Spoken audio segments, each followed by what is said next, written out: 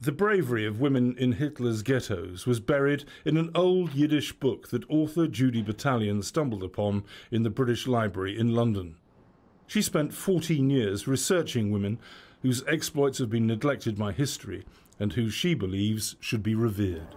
When I first began this project, I too had a kind of subconscious understanding, what they call now the myth of passivity, and which is why when I first found this material by accident, I was blown away. And now I cannot look at the story of the Holocaust without seeing it as one of a constant battle of resistance and resilience. The biggest militaries in the world couldn't defeat the German army, but that didn't matter.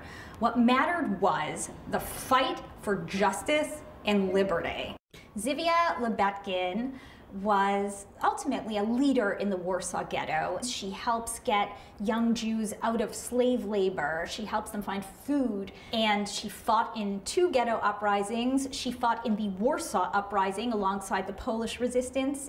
She escaped through sewers, sewage water up to her neck. And even after the ghetto was razed and she was in hiding, she helped administer rescue organizations that helped thousands of Jews in hiding in Warsaw.